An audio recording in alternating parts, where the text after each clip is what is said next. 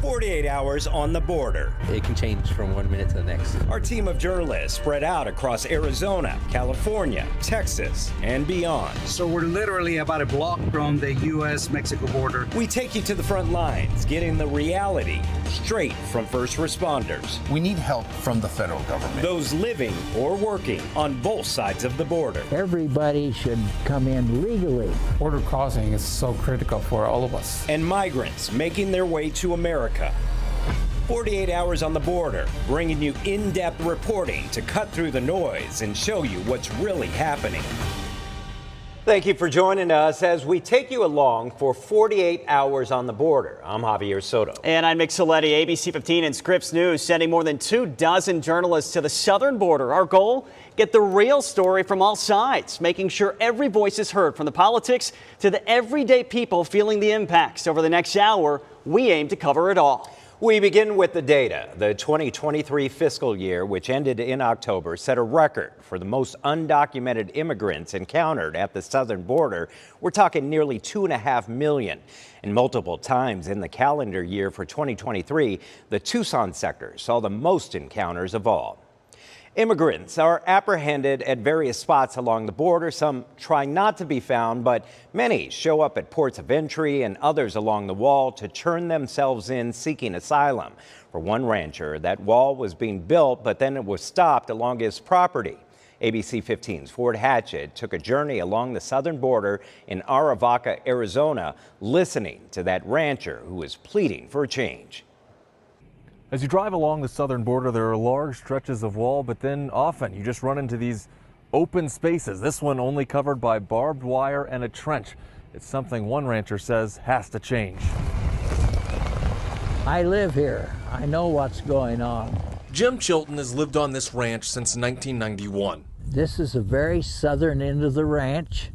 I have 5.5 miles of the international boundary. A large chunk is covered with Trump-era fencing, adding on to and in some cases replacing Obama-era fencing, which now sits discarded on private land. When President Biden campaigned in 2020, he promised there wouldn't be another foot of wall built. The wall stopped here when Biden took office. The first day, he canceled all work on the wall.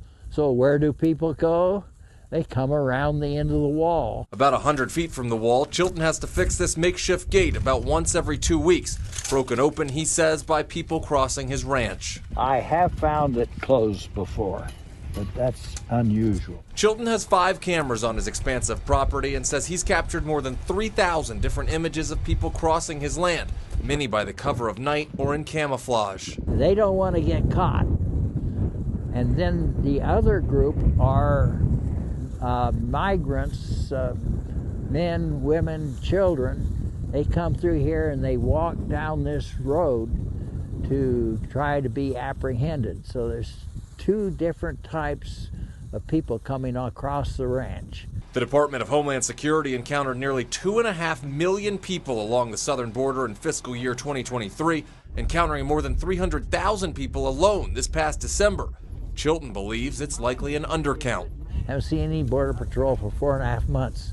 Now, they're busy in Tucson processing people that have walked through here and down the road. Even in portions where a wall does exist, there are gaps, even with materials sitting nearby, unused to fill the hole. If you have a wall with gaps in it, it doesn't do a lot of good. As he drives this portion of the wall, Chilton chuckles at no trespassing signs. Something has got to change. Nearly every time he drives this path, he sees migrants. Many dropped at the wall, and he says Border Patrol has told him it's the cartel coordinating the trips. In October, the Biden administration begrudgingly greenlit an expansion of the wall in Texas using funds allocated during the Trump administration. I hope and pray that the next president, I don't care who it is, finishes the wall, secures the border. But for now, no plans for new construction here. In Arivaca, Ford Hatchett, ABC15, Arizona. Thanks, Ford. While that rancher encounters a number of migrants crossing his property every month, he does take steps to try and keep them safe. I have 29 drinking fountains, 13.5 miles of pipeline, and I put drinking fountains so that people can get water if they need to. Jim Chilton says some migrants are told Phoenix or Tucson are just a few miles away, only to get stranded in the desert. But he says he puts that water out there because he doesn't want them to die of thirst.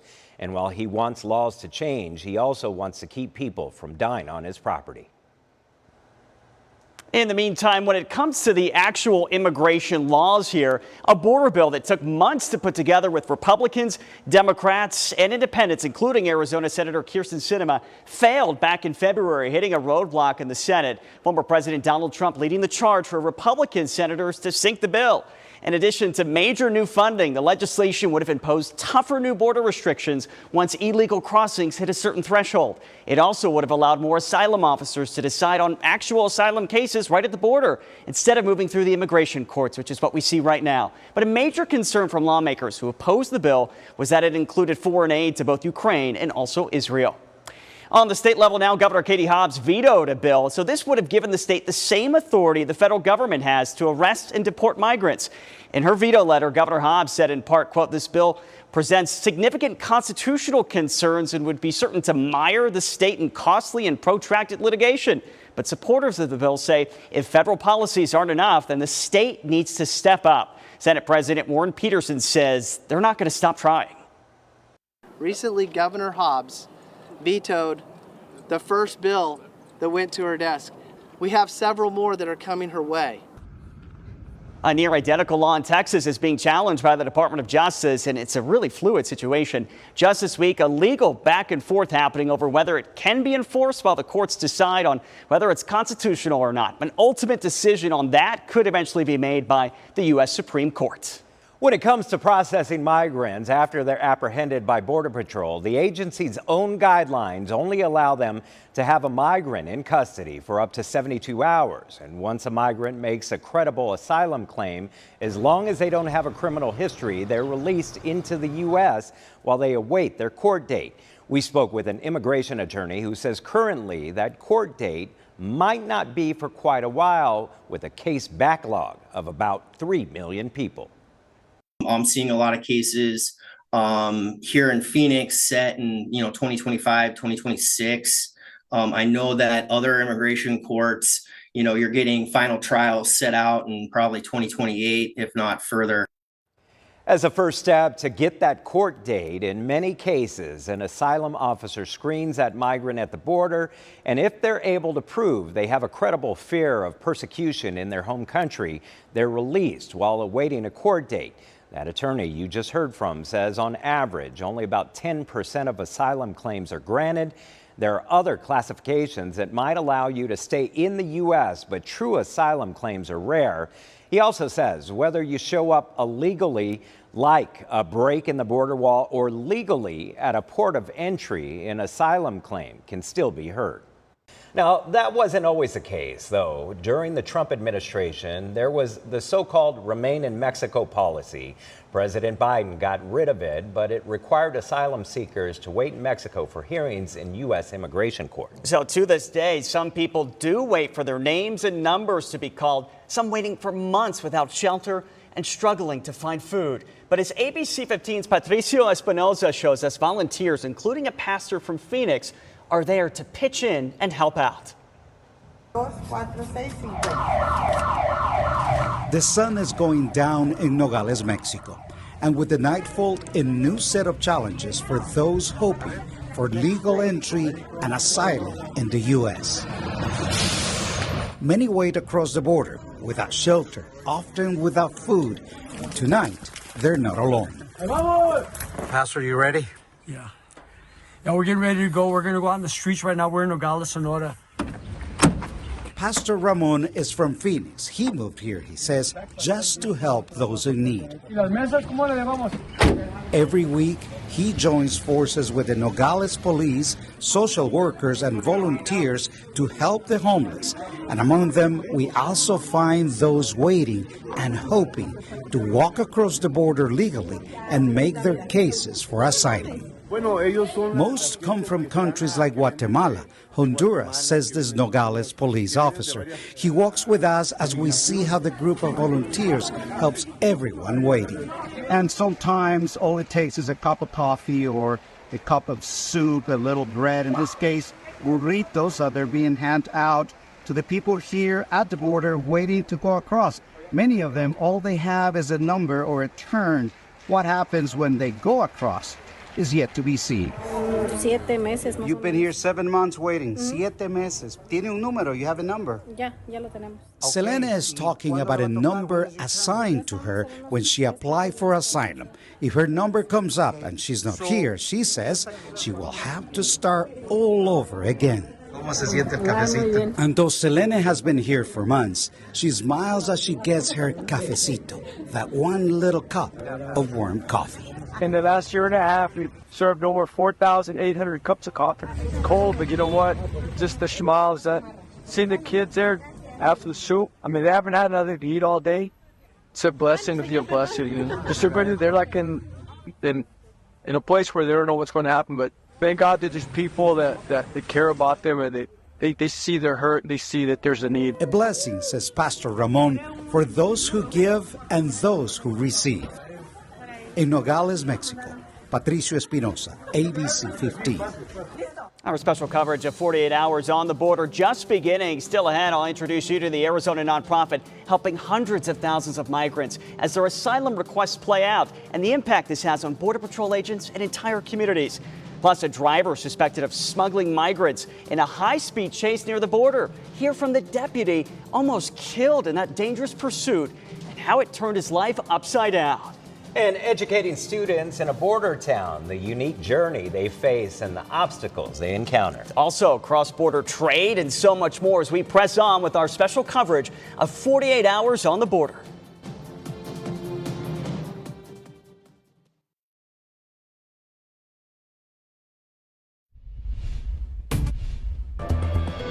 Spending 48 hours at the border. So far, we've heard from politicians, ranchers, and undocumented immigrants. Right now, we head to Yuma, where getting an education can look much different than in other parts of the state. You'll find hundreds of students across the border every single day to get to school. ABC 15's Ashley Paredes takes a look at the many barriers they face in order to continue their journey to a better life.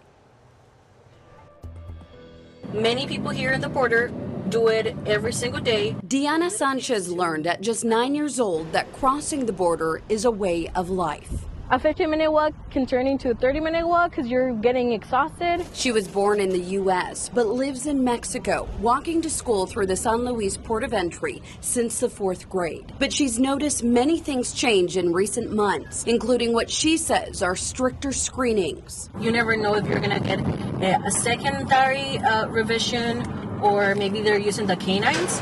So that takes a lot of time. She says cartel violence also seems to be increasing on the Mexico side. I miss that years before we didn't have that, and now we do. There's shootings all the time. Now she has a car, trying to block out the noise as she drives back and forth across the border, working to obtain a higher education.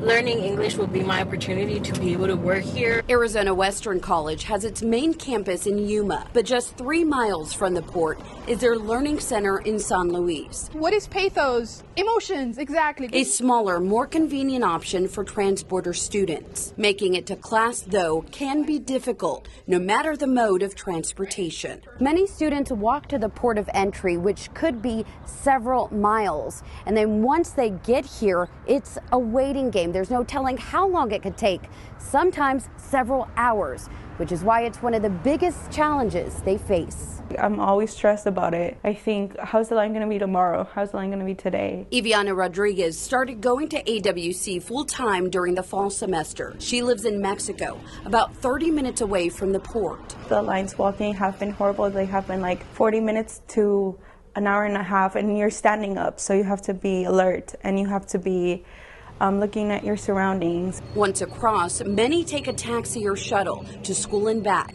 but those can be unreliable. I would get so scared and intimidated by the driver, and they sometimes would ask me weird questions like, why would you take this class, or do you live alone? Just recently, Evie's grandfather offered up his car, which she will be using on 2 of her 3 school days. Although she feels safer driving, there is a lot more planning involved. I just wake up, brush my teeth, and change, and leave. So that's like 5 a.m. And then if the line is long, I'll do minimum 2 hours. Depending on the day, she may not return home for nearly 12 hours. Then it's time to eat dinner, sleep, and repeat. A common theme for students. That is tough. That's exhausting. Advising and Student Services Coordinator Omar Heredia says that's why they are mindful when it comes to scheduling classes. Let's find you one from 8 to 9, another one from 9:30 to 10:30, and then that last one from 12 to 1. And that way you're crossing the border once, you're taking on your 3 classes, you have time to go to tutoring. Arizona Western College offers many other resources to help students overcome barriers, including hybrid classes, free bus services, and childcare, along with general support. Statistics, absolutely. They want you to participate, they want you to be involved. And I really like that because I wouldn't go for it if they didn't push me to it. Evie is the first in her family to go to college and has dreams of becoming a physical therapist. Deanna is still trying to figure out her career path, but she is working part-time as a substitute teacher on top of her academics. There's a lot of complications that come my way, but I'm still here. I'm at college, and I have what I would say it's a very good job. So I am very proud of myself and my parents. Ashley Paredes, ABC15 Arizona. The city of Yuma is placing more time and effort on making higher education more attainable. City leaders are working on a plan to better understand the needs to top industries and then prepare students with those skills that they need for those roles. In our 48 hours on the border coverage, we're also examining the many components of this complex issue, including a focus on workers. Arizona's largest port of entry, located in Nogales, and data from the University of Arizona shows each day tens of thousands of people walk or drive across the border just to make a living and support their families. ABC 15's Lillian Donahue spending 48 hours in Nogales, highlighting workers from both sides of the border who help one of our country's top trade relationships keep going. Every crossing, a connection tying Nogales, Arizona and Sonora together. Soy operador de autobús mexicano. 3 times a day, Javier Alfaro crosses between Mexico and the U.S. to provide for his family in Sonora. Hago 3 cruces diarios. He's one of 10 million people annually who make their way into the United States through the 2 ports in Nogales. As Alfaro walks to his bus in Arizona, Joshua Rubin, a business executive and Port Authority chairman, starts his daily drive into Mexico for work. I cross typically Monday through Friday. So we took an afternoon commute with him south to get a first-hand look at the binational workforce that shapes not just this community. It's what puts food on the table for me. It's what feeds my family. But most every American consumer. This is a company out of Phoenix. We're talking trade, a $28.6 billion value via imported and exported goods through Nogales alone. About half of what comes into the country is going into a manufacturing plant inside Arizona. Produce and manufacturing make up most trade here. Companies from the U.S. capitalizing on factories known as maquiladoras in Mexico for cost savings and a fast commute to the world's largest consumer market. They need their finished good as soon as possible, like same day. So border crossing is so critical for all of us. Many of the American businesses on the Mexican side also run twin facilities north of the border. I'm in an industrial park in Sonora, Mexico. This is the first step in goods that we see every day. Then these goods come to the warehouses here in Arizona before being distributed across the country. You're helping produce and keep jobs in the United States compared to, say, going to China because of that cross-border relationships. Just north of Nogales, Arizona in Rio Rico. So this is where fruits and veggies come from Mexico before they hit your dinner table. That's correct. Pallets of produce pour into this cold storage warehouse. Serranos, poblanos, habaneros. Like the produce he moves, employee Carlos Lopez relies on getting across the border quickly. He tells me he has 2 homes, one in Tucson and the other in Mexico, 40 minutos para entrar a mi casa. where he spends a night or 2 a week to cut out travel time for work. Packaged fruit. Warehouse manager Scott Vandervoot says Nogales is not just about its products, but its people whose lives straddle international lines. Too often, the border is seen as a dividing entity, a dividing line, whereas what we see it as is more of a connecting structure. It's impossible to tell the story of Nogales, Arizona without its Mexican counterpart. The 2 intertwine in a day-to-day dance for work, family, trade, and tourism. The border is the opportunity to interact. It's the opportunity to do trade and commerce. It's an opportunity in itself. Bridging this Arizona community of 20,000 and Sonoran city of hundreds of thousands into one. In Nogales, Lillian Donahue, ABC 15 Arizona. Our 48 hours on the border goes far beyond Arizona. Coming up, we ride along with Border Patrol in the Rio Grande Valley. Plus, we'll explore everyday life in a border city and the funding fight for first responders in one small border town.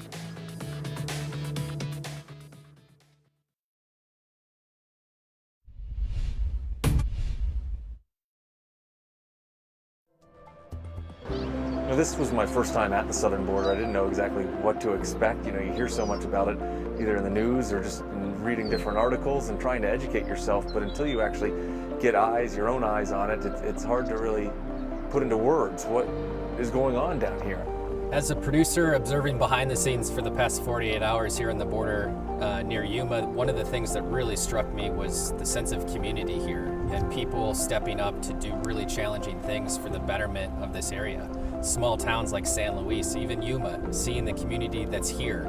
You have people in the face of challenges doing what they can to make this a better place. We went out, we saw what is happening, both the good and the bad. We went out with a sheriff's deputy and we saw migrants who have been in the desert for days. They were lost. They didn't know where they were. They hadn't eaten in 3 days. At the end of the day, we're human, right? And seeing them and talking with them, they want to be here because they have no opportunities where they're living. Those are just some of the reflections that we're going to share from our team as we continue our border coverage, which now takes us to the Rio Grande Valley. That's right. So our Scripps News Corpus Christi station rode alongside Border Patrol agents to get a firsthand look at the situation on the Texas border. Migrant encounters in the Rio Grande area went down this past fiscal year by 50%. But agents are still seeing activity, and they say it can happen in a matter of seconds, something our team witnessed firsthand when agents found 2 men from Mexico hiding in a bush. Both subjects will be transported to the McAllen stations where agents will run their biometrics, and depending on their immigration and criminal history, they'll be processed accordingly. Well, the main goal of every shift, protecting the border and, of course, lives. If I didn't try to stop that vehicle, it was going to go up the road and maybe kill a family.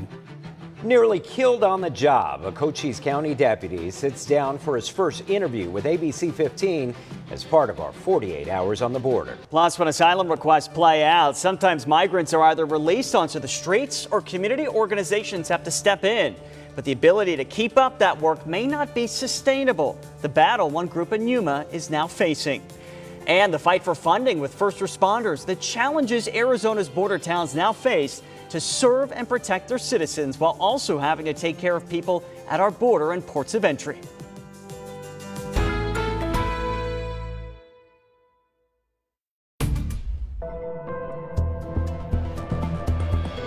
Welcome back to our coverage of 48 hours on the border. Right now, a focus on local law enforcement. The Cochise County Sheriff says in just the past year, 2 deputies were almost killed because of criminal activity, all connected to illegal immigration. And he calls it a moral hit to the sheriff's office. And for the first time, one of those deputies sat down with ABC 15 about his near-death encounter. Our Nicole Grigg reports.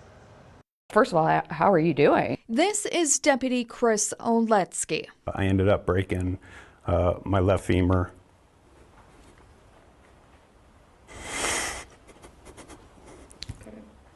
It would be that first question of how are you doing that became overwhelming, so we cut the cameras. Let's take you back to September 28th. This is body camera video from a Cochise County Sheriff's deputy arriving to a chaotic scene. This deputy is searching for a way to get an ambulance down this embankment.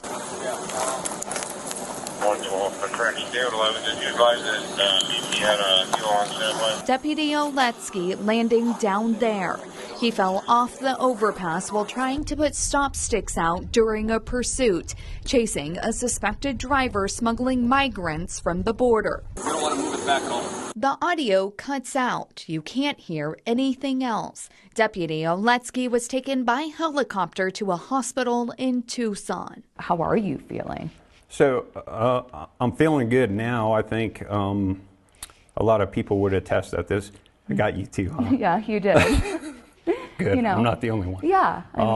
I think it's been difficult in the sense that this incident turned my life upside down. Yeah. Yeah. Along with substantial brain injuries, Oletsky broke several bones. Broke my left femur, I broke the right side of my pelvis, I broke my right elbow, and I broke this wrist in connection with that. Without getting too much into the details. Oletsky served as a Marine. The reason why we're doing that is it is a hot smuggling route. And we have gone along with him as he's been a part of the 5-member criminal interdiction team assigned to finding people smuggling migrants from the border. They're told to get out of Cochise County, so that commonly leads.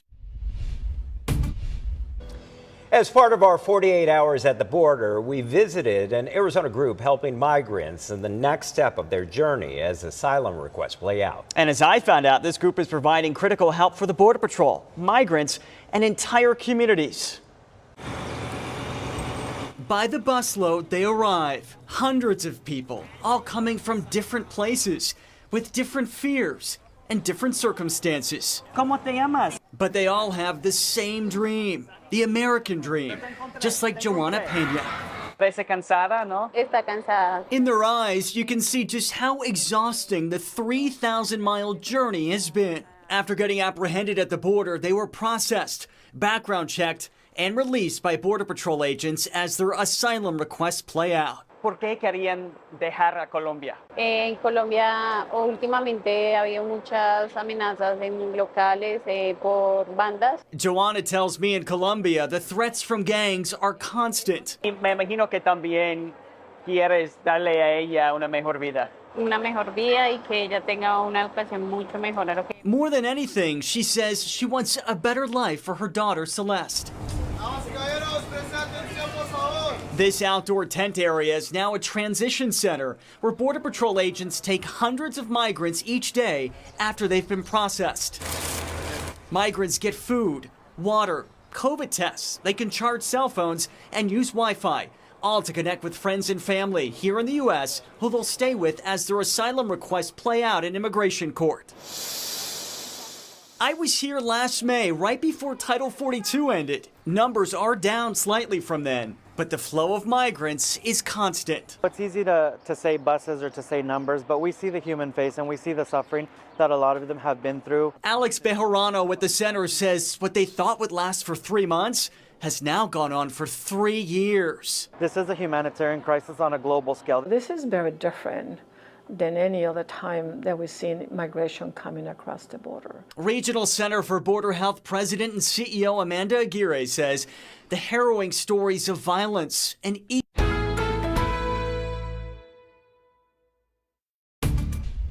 As a human being that happens to be a reporter, you just kind of wonder, you know, what would you do? What would I do if I was in that position? And it's the question that sometimes we ask others, what would you do? What do you tell the people on the other side? What do you tell the politicians? What do you tell President Biden and Donald Trump? And what many told us is, we would like to remind them that this quote is about people's lives.